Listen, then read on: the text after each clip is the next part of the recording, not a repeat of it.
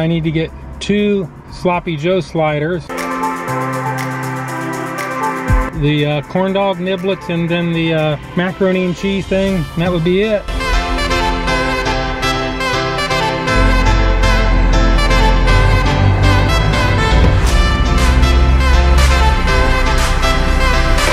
I'm at White Castle in London, Kentucky. I've been driving for about 5 hours now. I wanted to stop over here at the southernmost White Castle on my trip and try out their new Sloppy Joe sliders. So here's our White Castle Sloppy Joe, and for some reason they put cheese in it, and I'm not really sure what the slice of cheese is about. I've never had Sloppy Joes where you put cheese in them. Maybe some of you all out there can correct me on that, but let's take a quick look at it.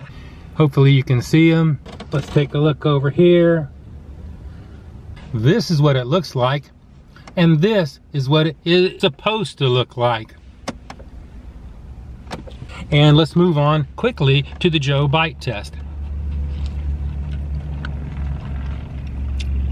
I don't know what kind of Sloppy Joe mix they're using. There is a little bit of bite to the Sloppy Joe mix. We're actually getting some soak through on the bread already. I don't really think cheese adds anything to the flavor, and I'm not really too crazy about the Sloppy Joe mix because it has a little bit of a bite to it. A little drink of Diet Coke to clear my mouth out a little bit. Although the bread is hot, it's obviously not cooked with the meat like a White Castle is. That's White Castle's claim to fame. Actually, I was pretty skeptical about it before I stopped and got it. I'm gonna say it's actually not as bad as I thought. I don't really like the taste of the Sloppy Joe. It's a little peppery, and I would have liked it had it a little bit more tomatoey. It is not as tomatoey as it could be. We're gonna give this a 6.8 on a 1 to 10. Y'all know my scale. Number 1 is cat food. Anything above number 9 is a once-in-a-lifetime experience. And we're gonna move on to the rest of our review. For $2, you get a little package of 5 of the macaroni and cheese tots. They're deep fried. This is what they look like, and this is what they should look like. Let's give them a little taste test. They cooked them fresh. They definitely got macaroni and cheese in them. You can see them right there. Macaroni and cheese hanging out of them. Burning my mouth. They could be a little more salty. The cheese is a little bit too mild in my opinion. It should have been more sharp cheese. $1.99, maybe a little bit high priced on them.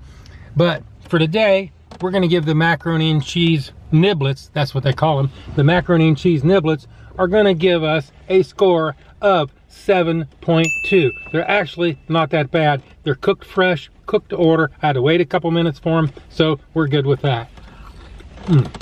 The next thing we have is the corn dog niblets. This is what they look like. I've not eaten any of them, and this is what they should look like. Let's go ahead and give them a Joe bite test.